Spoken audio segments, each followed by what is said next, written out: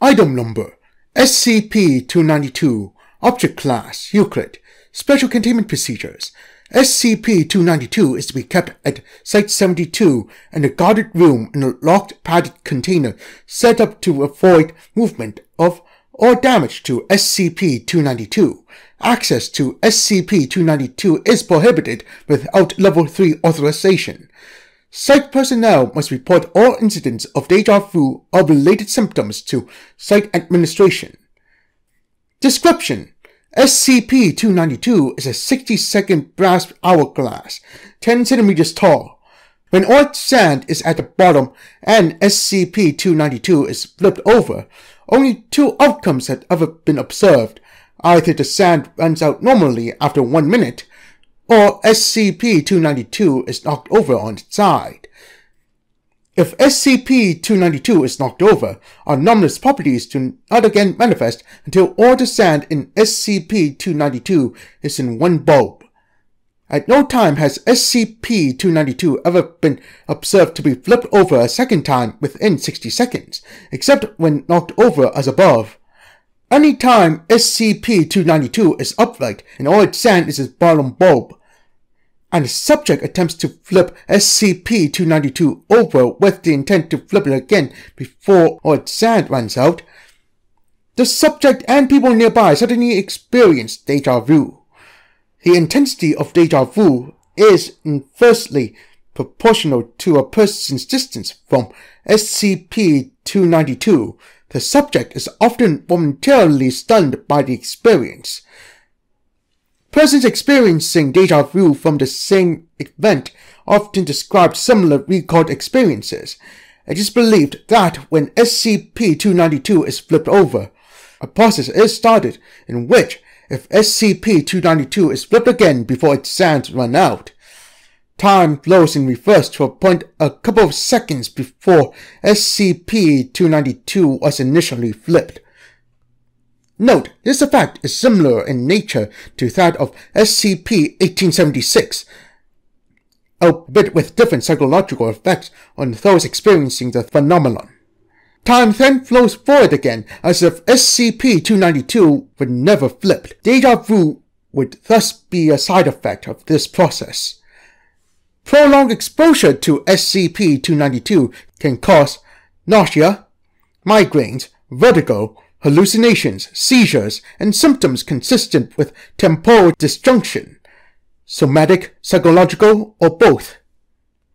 Note, more information can be found in Document 292-48K, Theoretical and Observed Symptoms of Temporally Related Afflictions. Addendum 1. Experiment 292-31. Procedure: Subject 03101 was instructed to flip SCP-292 over and then shoot Subject 03102 to death and flip SCP-292 back over before it runs out.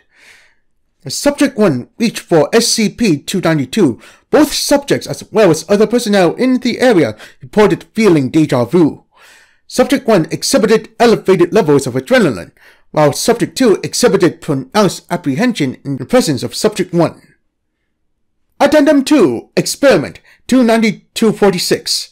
Procedure: Subject 04601 was instructed to flip SCP-292 over, wait 30 seconds, and flip SCP-292 back over. When déjà vu was experienced, Subject 04602 was instructed to do the same thing. When déjà vu was experienced a second time, Subject 04603 was instructed to do the same thing. Results: as Subject 1 reached for SCP-292, all subjects experienced déjà vu as expected. Subject 2 hesitated and was instructed to flip SCP-292. While reaching for SCP-292, Subject 2 fell to his knees. Subject 1 doubled over, and Subject 3 staggered. Subject 3 was instructed to flip SCP-292, and as he reached for SCP-292, all subjects appeared to exhibit temporal shock.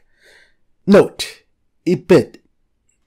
For 10 to 15 seconds, before falling unconscious. Temporal symptoms subsided within 5 to 7 days, while visual and audio hallucinations persisted for several months more. Addendum 3. Incident 292-4. When preparing for experiment 292-75, Dr. Beep suddenly clutched SCP-292 to his chest and reported that he had experienced déjà vu.